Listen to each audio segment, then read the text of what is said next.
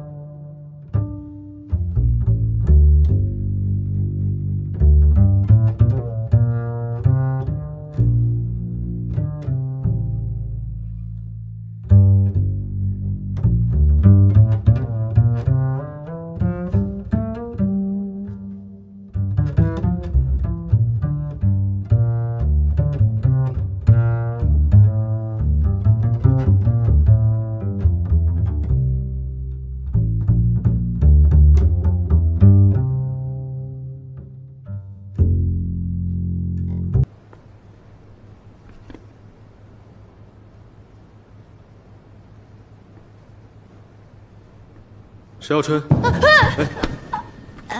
妈呀！你没事吧？没事儿。你怎么突然来了？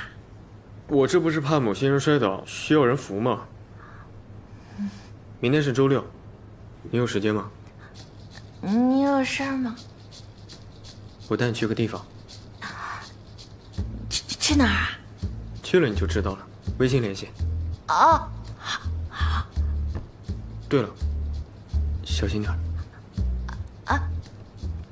好。我走了。哦。天哪，他该不会是要找我约会吧？不行，我要淡定，不能这样。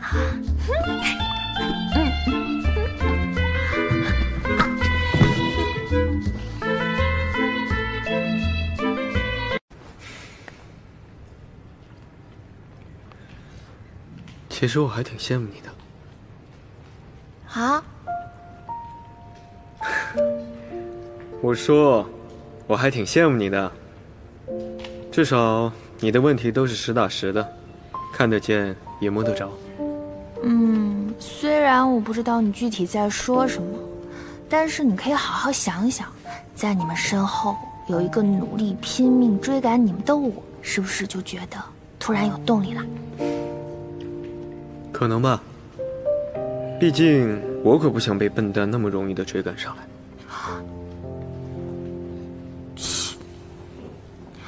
但仔细想想，其实你跟我刚认识时候的你已经很不一样了。怎么说呢？变温柔了。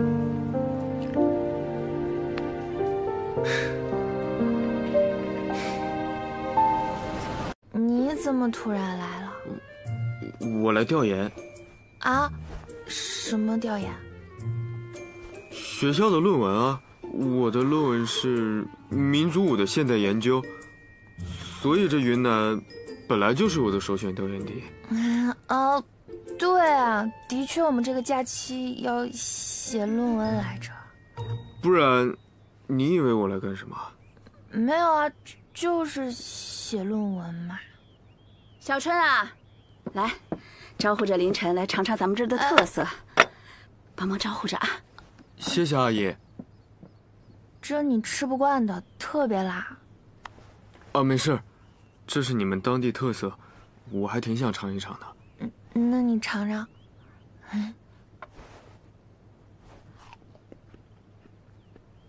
怎么样啊？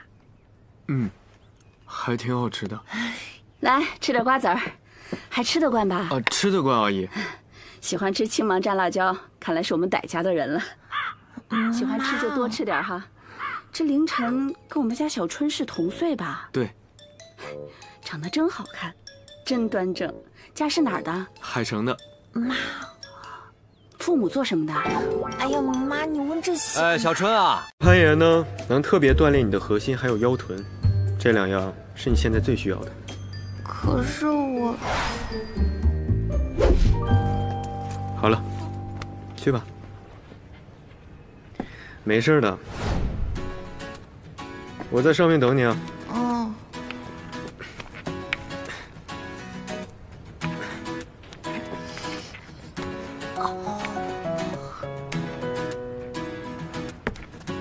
你怎么样，小春？行吗？挺好的。你用核心，然后用大腿的力量，别光用那个胳膊。对，很好。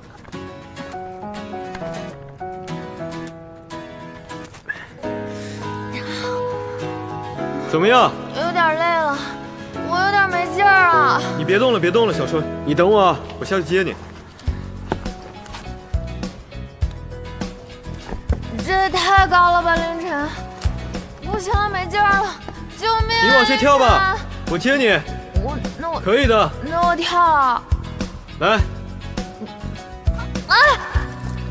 蹬一下。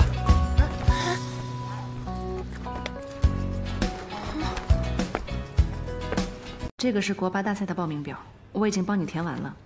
你看看有什么需要补充的，签个字，明天交系里。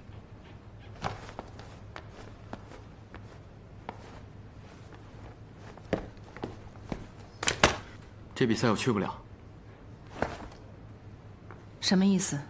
给我个理由。没什么理由，我都已经成年了，老师。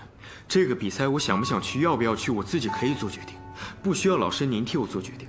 怎么，假期出去转了一圈，就觉得自己长大成人了？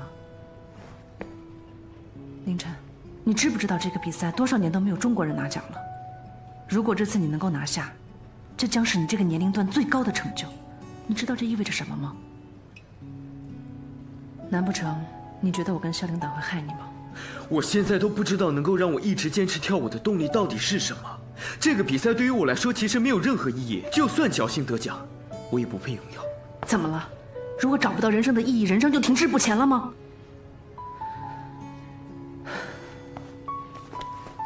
这件事情关乎海舞的荣誉，也不是我一个人的想法，是系里和萧领导的决定。你不去也得去。好，潘潘，今天表现特别出色，继续努力啊！好的，下一组，上。加油，小春！